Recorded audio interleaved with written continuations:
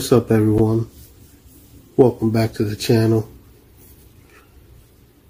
This video is going to be about the Moors and historically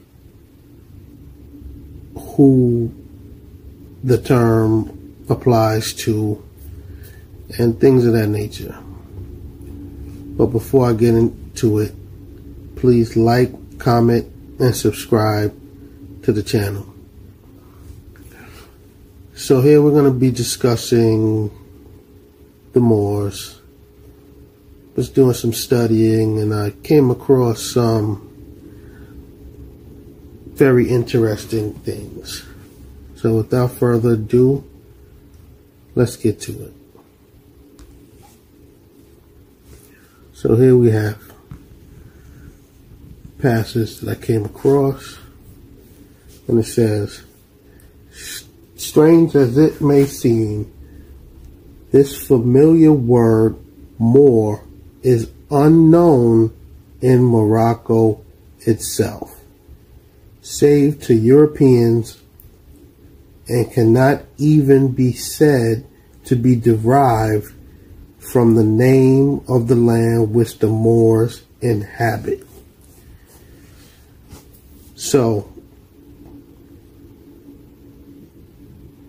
MoorishAmericans, they self-identify as Moors. They make the claim that they're descendants of Morocco.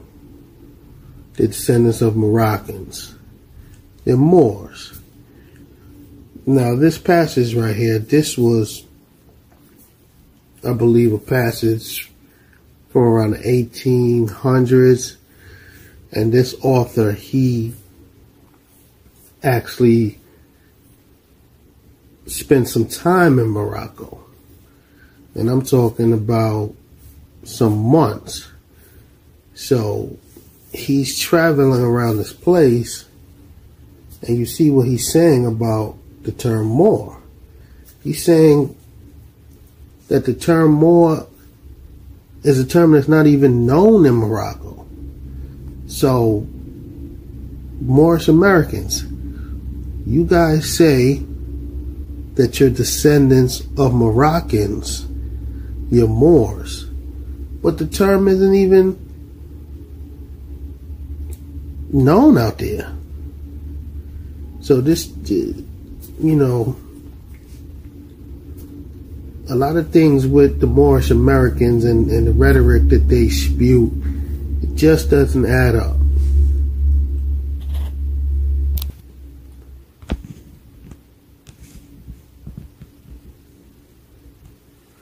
Now here's another thing I want to say about the term Moor. The term Moor, historically, the meaning of the word changes.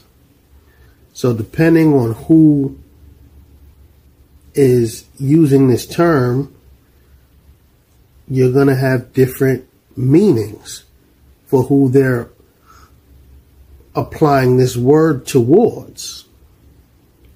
So I just wanted to put that out there. Okay, let's move forward.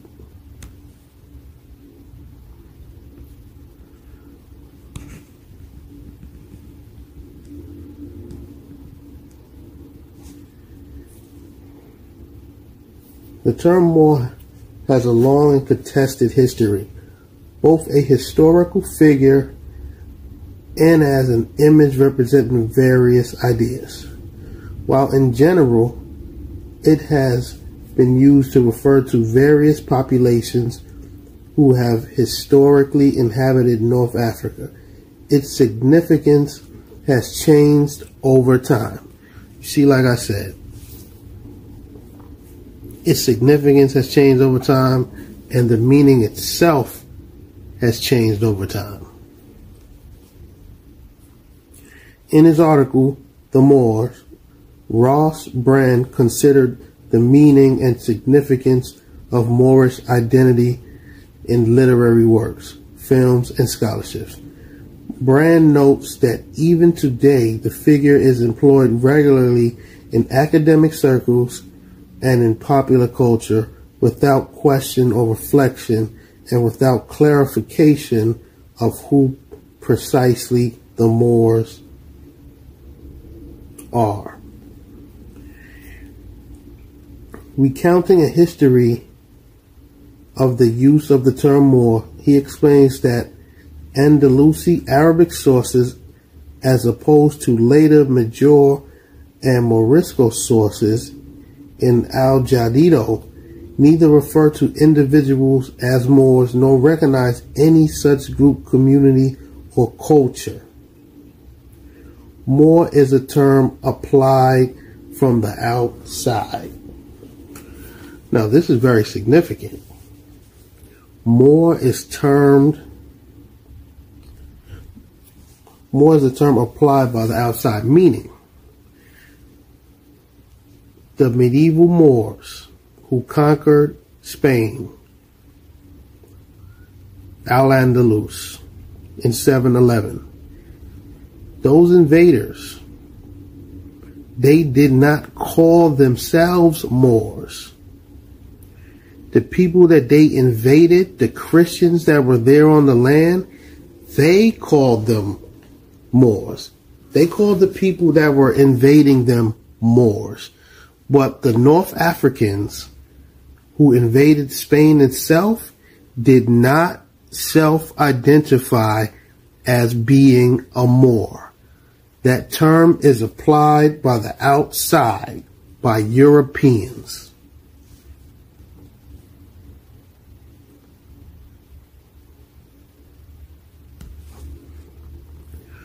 Now, here are some pictures of some Moors. Now, you Moorish Americans, you guys need to take a look at this, because you guys say that Moors are only blacks, aka Africans. Now, if you look at these pictures here, look at this. Let's see what this says. Moorish snake charmers. Look at these. Now, these people, they're in Morocco. These are real people.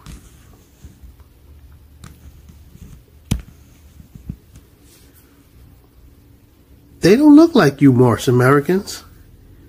These Moors right here that live in Morocco, they do not look like you. You are not kin to these people, but these people are Moors.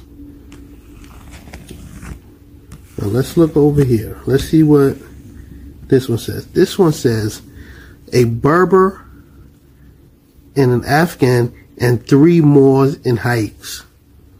Okay. Look. 3 Moors and a Berber. They're just standing around chilling. Moorish Americans. These Moors over there in North Africa, they don't look like you. They're not kin to you. Look at them. You can't say that you have a blood connection with these people. Bloodline this and bloodline that. You ain't got no blood ties with these people. And where their feathers at? Where the fez at? I see turbans on their heads.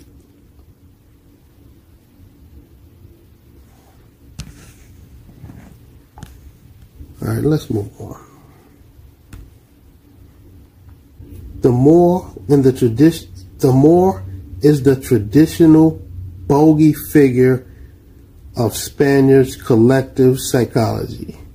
Goya illustrates the fact for us when he paints French invaders as Malakians, which are Turks, and Mustachinos, turbans, and platoons.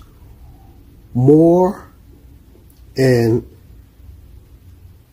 infidel were terms of abuse exchanged by the sides in Spanish Civil War.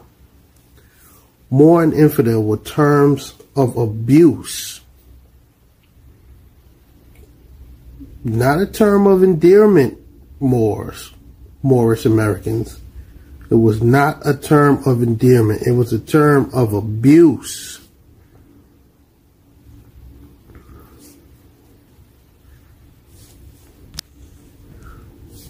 Now, they said the Moors were bogey figures.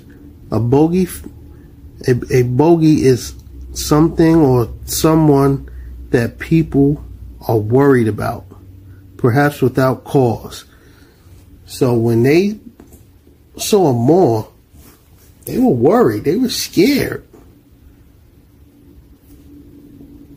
There was no term, it wasn't a term of endearment. It was a term of abuse.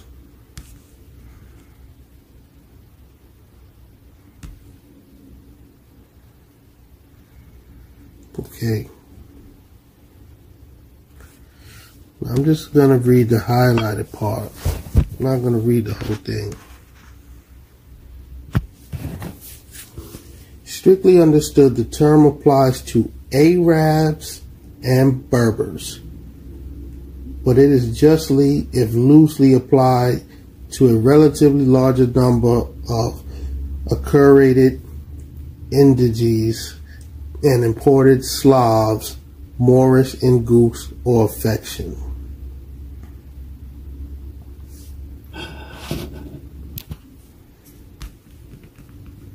Now, as I said at the beginning of the video, I just wanted to put this information out there. But this is information that I came across as I was doing some studying. And my message to Moorish Americans are, you guys need to do some digging, do some research. I know you guys don't like to identify as blacks or Negroes because you say it denotes slavery, and that's fine. But to just cherry pick a name like Moor, the word Moor, the actual meaning of the term changes throughout times, yet you guys want to say that it only means Africans, air quotations, blacks. I know you guys don't subscribe to the word blacks, but you know, phenotypically Africans, you can't say that, because scholars don't agree with you. Now, it's one thing to just make stuff up and just, you know, you just want to run with it.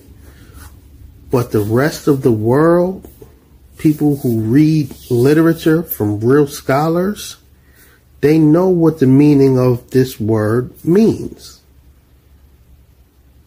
Now, granted, the very word, the meaning changed through times, but they know what it means, and they know that you guys, Moorish Americans, aren't Moors. You have no ties to nobody in Morocco. This is just something that you say.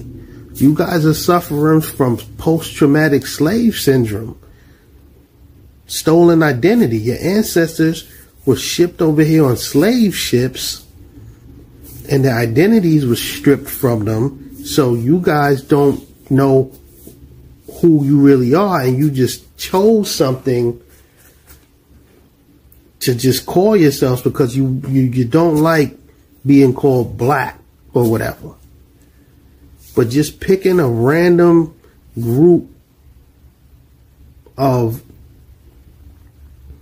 Africans and trying to use that name as your own is not the answer. Because honestly, you're only using the word you only describing yourself as Moor because you want to tie yourself to the Moors that invaded Spain, because you know that they did a lot of great things. Now, you don't have to call yourself Moor or Moor to be tied to those people, because you're people of African descent, so you're tied to them no matter what. But to say and self-identify as a Moor when those same very Moors that you endear and love and want to connect yourself to, they didn't even self-identify as Moors. I clearly just showed you that. They didn't call them, they weren't running around calling themselves Moors in 7-Eleven.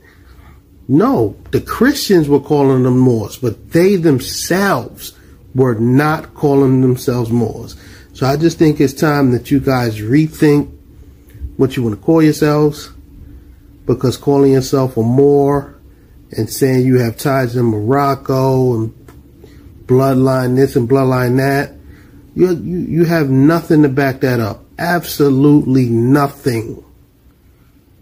Nothing. Just made up. Let